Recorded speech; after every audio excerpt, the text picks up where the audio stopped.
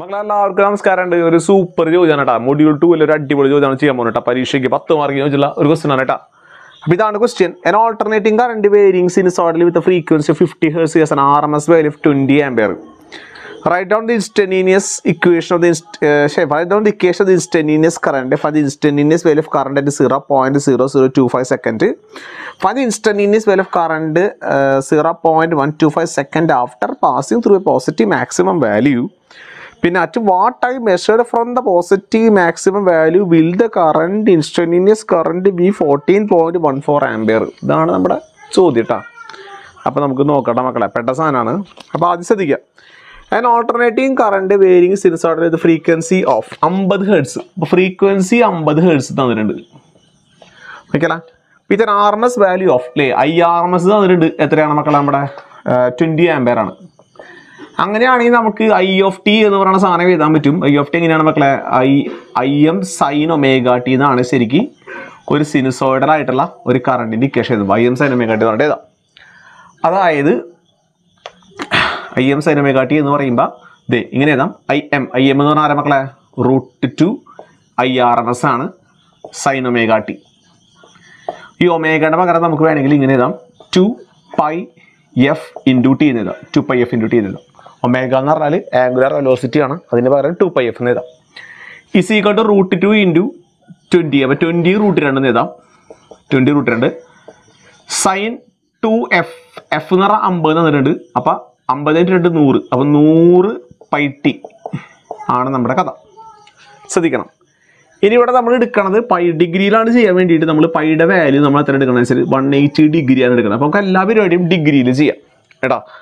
അപ്പോൾ നമുക്ക് വേണമെങ്കിൽ അങ്ങനെ ഇവിടെ എഴുതി വയ്ക്കാം. അപ്പോൾ എത്രയും മക്കളെ? √2 സൈൻ ഇത് എത്രയാണ്? 100 × π. അപ്പോൾ 1800 അല്ലേ? അല്ലല്ലേ? 180 2 0 അല്ലേ? അപ്പോൾ 1800 t എന്ന് പറഞ്ഞിട്ട് നമുക്ക് എഴുതി വയ്ക്കാം. ഇതാണ് നമ്മുടെ എന്തിൻ്റെ കറണ്ട് ഇക്വേഷൻ മക്കളെ? ഇൻസ്റ്റന്റേനിയസ് വാല്യൂ ഓഫ് കറണ്ട് എന്ന് പറയുന്ന സാധനം. അപ്പോൾ 20 √2 സൈൻ 1800 t എന്ന് പറഞ്ഞിട്ട് കിട്ടിയിട്ടുണ്ടാവും. ഓക്കെ, അപ്പോൾ ആദ്യത്തെ ക്വസ്റ്റ്യൻ കഴിഞ്ഞു കേട്ടോ. ഇത് നമ്മുടെ രണ്ടാമത്തെ ക്വസ്റ്റ്യനിലേക്ക് പോവാണ്. രണ്ടാമത്തെ ക്വസ്റ്റ്യൻ പറയുകയാണെങ്കിൽ find the instantaneous value of current at 0.0025 second. അത് കണ്ടുപിടിക്കാൻ വേണ്ടി ഒന്നുമില്ല മക്കളെ. ടൈം എത്ര ഇട്ട് കൊടുക്കണം? നമ്മൾ 0.0025 സെക്കൻഡിൽ കണ്ടുപിടിക്കണം അല്ലേ? അപ്പോൾ 20 √2 ഇൻറ്റു സൈൻ 1800 ഇൻറ്റു ടിയുടെ പകരം എത്രയാണ്? 0.0025 എന്നിട്ട് കൊടുത്താൽ മതി. സംശയമല്ല, കാൽക്കുലേറ്റർ എടുക്കാട്ടോ. അപ്പോൾ നമുക്ക് നോക്കിയാൽ മതി. 1800 ഇൻറ്റു 0.0025 45 കിട്ടിയിട്ടുണ്ട്. അപ്പോൾ 20 √2 ഇൻറ്റു സൈൻ 45 ഡിഗ്രി. അപ്പോൾ 20 √2 ഇൻറ്റു സൈൻ 45 ഡിഗ്രിയിലേക്ക് എടുക്കണം. നോക്കണ്ട മക്കളെ, റേഡിയനാണെങ്കിൽ ഡിഗ്രിയിലാക്കണേ. ഇസ് ഈക്വൽ ടു 20 ആംപിയർ എന്ന് പറഞ്ഞിട്ട് കിട്ടി. വളരെ സിമ്പിളായിട്ട് 20 ആംപിയർ നേരിട്ട് സബ്സ്റ്റിറ്റ്യൂട്ട് ചെയ്യാൻ മാത്രമേ വേണ്ടൂ. അടുത്ത ക്വസ്റ്റ്യൻ ഫൈൻഡ് ദി ഇൻസ്റ്റന്റേനിയസ്. മൂന്നാമത്തെ question of the current 1 second after passing through A positive maximum value. Find the instantaneous value of current 0.125 second after passing through positive maximum value. അപ്പോൾ നമ്മളൊരു കാര്യം ചെയ്യണം. ഇവിടെ നമ്മൾ ഈ കറണ്ടിൻ്റെ വേവ് ഫോം ഒന്ന് വരയ്ക്കാൻ പോവാണ്. ഇതാണ് മക്കളെ നമ്മുടെ വേവ് ഫോം. ഇപ്പോൾ I of tയുടെ ഇക്വേഷൻ നമ്മുടെ എഴുതിയിട്ടുണ്ട്. അതാണ് ഇത് 0 ഡിഗ്രി എന്ന് പറഞ്ഞിട്ട് എഴുതാം. ഇത് എക്സാമ്പിൾ 180 ഡിഗ്രിയാണ്. ഇതാണ് നമ്മുടെ മാക്സിമം. അത് നടക്കുന്നത് 190 ഡിഗ്രിയിലാണ്. അവസാനം ഇത് 360 ഡിഗ്രിയിലാണ്. ഓക്കെ, ഇത് 180 ഡിഗ്രി കേട്ടോ. ഇവിടെയാണ് നമുക്ക് മാക്സിമം കിട്ടിയിട്ടുള്ളത്. അതാണ് നമ്മൾ എഴുതിയിട്ടുള്ള 20 √2. അതാണ് മാക്സിമം വാല്യൂ. ഓക്കെ അല്ല കണ്ടാ? മാക്സിമം 20 √2. ഇതാണ് നെഗറ്റീവ് മാക്സിമം, നെഗറ്റീവ് 20 √2. ഓക്കെ അല്ല. അപ്പോൾ ഇത് നമുക്ക് 90 ഡിഗ്രിയിലാണ് കേട്ടോ, ഡിഗ്രി. അപ്പോൾ ഇവിടെ നമ്മൾ ഒമേഗ ടി ആണ് ഇവിടെ എഴുതിയിട്ടുള്ളത്. Omega T. ഓക്കെ അല്ലേ? ഒമേഗ ടി എന്ന് പറയുമ്പോൾ ഡിഗ്രിയിലാണ് വരിക. നമുക്കിവിടെ ശ്രദ്ധിക്കാൻ പോവാണ്. അപ്പോൾ നമ്മൾ ടൈമിലാക്കി എഴുതിയിട്ടാണ് നമ്മൾ എഴുതാൻ പോകുന്നത് കേട്ടോ. ടൈമായിട്ട് എങ്ങനെ വരാം നമുക്ക് നോക്കാം. അപ്പോൾ നമ്മളിവിടെ ഇത് ഡിഗ്രിയിലാണ് ഇവിടെ എഴുതിയിട്ടുള്ളത്. അത് തൽക്കാലം ഡിഗ്രി വരുന്നതാണ്. അപ്പോൾ നമുക്ക് നോക്കേണ്ടത് ഒമേഗ ടിയിലാണ്. പക്ഷേ നമുക്ക് ഇവിടെ ഓരോരോ ഇൻസ്റ്റൻറ്റ് കണ്ടുപിടിക്കണം. അടുത്ത എന്താ കണ്ടുപിടിക്കേണ്ട മക്കൾ? നമുക്ക് എവിടെ കണ്ടുപിടിക്കേണ്ടത്? ഇവിടെ ഓരോ ടൈം സെക്കൻഡാക്കി മാറ്റണം കേട്ടോ. അപ്പോൾ നമുക്ക് നോക്കാം. അപ്പോൾ ഇത് നോക്കട്ടെ മക്കളെ പരിപാടി. ഇവിടെ ടൈം ആകുമ്പോൾ നമുക്കറിയാം ഫ്രീക്വൻസി 50 ആണ്. ഫ്രീക്വൻസി 50 ഹെർട്സ് പറഞ്ഞാൽ it is A time for time അല്ല, ഫ്രീക്വൻസി 50 ഹെർട്സ് എന്ന് പറഞ്ഞാൽ നടത്താം മക്കളെ ഒരു സെക്കൻഡിൽ 50 തവണ ഈ വേവ് ഉണ്ടെന്നാണ് അർത്ഥം. ഓക്കേടാ, ഒരു സെക്കൻഡിൽ 50 തവണ ഈ വേവ് ഉണ്ടാവണമെന്നാണ് അർത്ഥം. അപ്പോൾ ഒരു സെക്കൻഡിൽ 50 എണ്ണം ഉണ്ടെന്നാണ് അർത്ഥം. സംശയമില്ല. അപ്പോൾ നമുക്ക് വേണ്ടത് ഒരെണ്ണത്തിന് വേണ്ട, അല്ലെങ്കിൽ 50 എണ്ണം ഒരു സെക്കൻഡിൽ ഉണ്ടായിട്ടുണ്ട്. 50 എണ്ണം ഒരു സെക്കൻഡിൽ. ഫ്രീക്വൻസി 50 ഹെർട്സ് പറഞ്ഞാൽ ഇതിനർത്ഥം ഒരു സെക്കൻഡിൽ 50 സൈക്കിൾസ് ഉണ്ടായതാണ് അർത്ഥം. നമുക്ക് വേണ്ടത് അപ്പോൾ ഒരു സൈക്കിളിനെടുത്ത സമയം എന്താണെന്ന് കണ്ടുപിടിക്കണം. ഒരു സൈക്കിളിന് സമയം കണ്ടുപിടിക്കാൻ അത് ഡിവൈഡ് ചെയ്താൽ മതി. 50/1 സമം 1 ആ സാധനം. ഓക്കെ അല്ലേ? അപ്പോൾ ആ സാധനം ഇസ് ഈക്വൽ ടു 1/50 എന്ന് ചെയ്താൽ മതി. 1/50 സെക്കൻഡ്. 1/50 സെക്കൻഡ് നോക്കട്ടെ. 1/50 അടിക്കുമ്പോൾ നമുക്കത് ഇങ്ങനെ 0.02 സെക്കൻഡ് എന്ന് പറഞ്ഞിട്ട് കിട്ടും. 0.02 സെക്കൻഡ്. ഓക്കെ അല്ലേ? അതിന് നമുക്ക് വേണമെങ്കിൽ ഒരു 1000 കൊണ്ട് ഗുണിക്കുകയാണെങ്കിൽ നമുക്ക് എന്ത് കിട്ടും മക്കളെ? നമുക്ക് ഒരു 1000 കൊണ്ട് ഗുണിച്ച് കഴിഞ്ഞാൽ വേണമെങ്കിൽ ഇതിനെ 20 മില്ലി സെക്കൻഡ് എന്ന് വേണമെങ്കിൽ എഴുതാം. 20 മില്ലി സെക്കൻഡ്. ഒരു 1000 കൊണ്ട് ഗുണിച്ച് കഴിഞ്ഞാൽ ഇതിനെ 20 ആയിട്ട് മാറും അല്ലേ? 1000 കൊണ്ട് ഗുണിച്ച് 20 ആയിട്ട് മാറും. 20 മില്ലി സെക്കൻഡ് എന്ന് വേണമെങ്കിൽ എഴുതാം.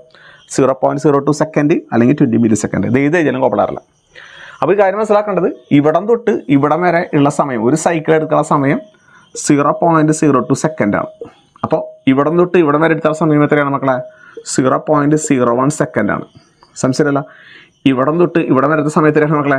0.005 സെക്കൻഡാണ്. അപ്പോൾ ഇതൊക്കെയാണ് നമ്മൾ മനസ്സിലാക്കേണ്ടത് കേട്ടോ. ഓക്കെ അല്ല? ഒരു സൈക്കിളിന് 0.02 സെക്കൻഡാണ്. ഇപ്പോൾ ഇവിടെയാണെങ്കിൽ 0.01 സെക്കൻഡാണ്. ഇവിടെയാണെങ്കിൽ ഇതിന് നേർ പകുതിയാണല്ലോ. അപ്പോൾ ഇതിൻ്റെ പകുതിയാണ് എത്രയാണ്? 0.005 സെക്കൻഡാണ്. അപ്പോൾ ഇത് നമ്മുടെ അടുത്ത ക്വസ്റ്റ്യനിലേക്ക് കടക്കാൻ പോവാണ്.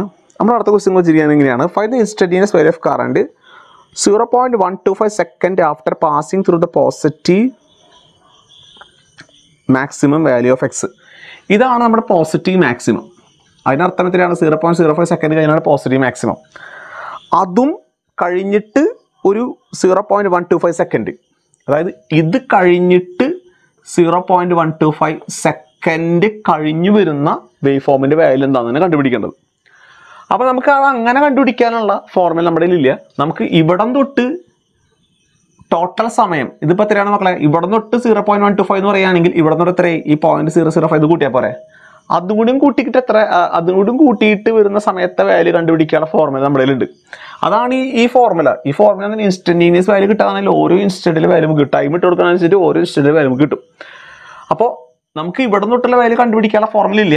നമുക്ക് ഇവിടെ തൊട്ട് കണ്ടുപിടിക്കാനുള്ള ഫോർമുല ഉണ്ട്. അപ്പോൾ നമുക്ക് ഇവിടെ തൊട്ട് 0.125 എന്ന് പറയുകയാണെങ്കിൽ ഇവിടെ നിന്നാക്കുമ്പോൾ എത്രയോ മക്കളെ? ഒരു 0.005 കൊണ്ട് കൂട്ടിയാൽ മതി. അപ്പോൾ നമ്മൾ കൂട്ടുകയാണെങ്കിൽ മക്കളെ 0.125 പ്ലസ് 0.005 കൂട്ടിയാൽ പോരെ? എത്രയാണ് മക്കളെ? 0.13 ചെയ്താൽ മതി. അപ്പോൾ നമ്മൾ ഇട്ട് കൊടുക്കാൻ പോകട്ടെ മക്കൾ. മൂന്നാമത്തെ ഐ ഓഫ് 0.13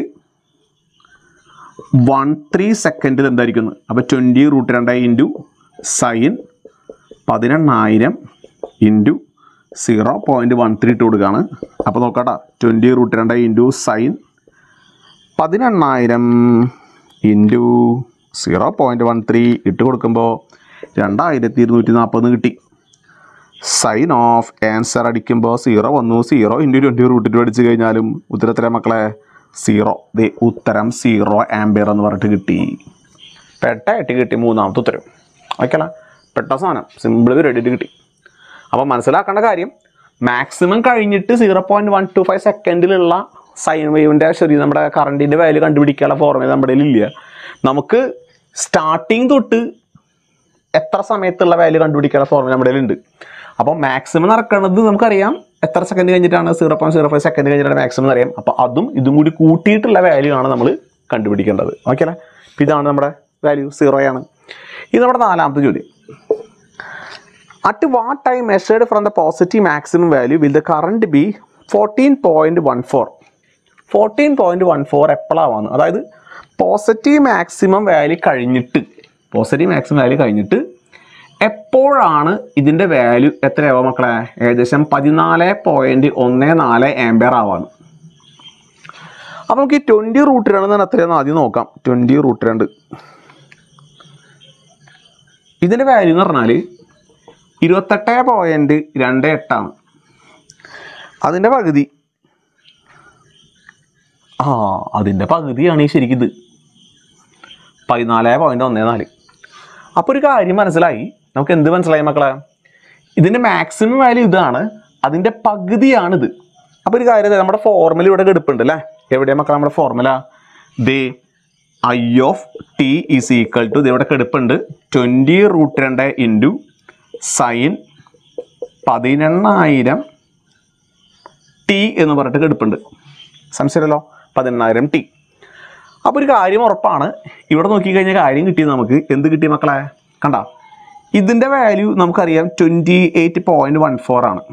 അപ്പോൾ ഈ സാധനത്തിൻ്റെ വാല്യൂ ഒരു 1/2 ആയാലാണ് ഐ ഓഫ് ടിയുടെ വാല്യൂ എത്രയാവാം മക്കളെ? നമുക്ക് 14.14 ആവാം അല്ലേ? ഇതിൻ്റെ വാല്യൂ നമുക്ക് എത്രയാവണം മക്കളെ? 1/2 ആയാലാണ് 14.24 ആവാം. നമുക്ക് മാക്സിമം കഴിഞ്ഞുള്ളതാണ് വേണേട്ടാ. ഇനി ഇപ്പുറത്തുണ്ട്, അത് നമ്മൾ നോക്കണ്ട. മാക്സിമം കഴിഞ്ഞിട്ട് നമുക്ക് 14.14 ആയാലാണ് നമുക്ക് കിട്ടുക. അപ്പോൾ ഒരു കാര്യം ഉറപ്പാണ്, ഈ ആംഗിൾ എന്ന് പറയുകയാണെങ്കിൽ എത്ര ഡിഗ്രി ആവണം മക്കളെ? 90 ഡിഗ്രിയിലും 180 ഡിഗ്രിയിലും ഇടയിലായിരിക്കണം. അപ്പോൾ നമ്മൾ മനസ്സിലാക്കണം, സൈൻ എത്രയോ, സൈൻ നമുക്കറിയാം 30 ഡിഗ്രി എന്ന് പറഞ്ഞാൽ 1/2 ആണ്.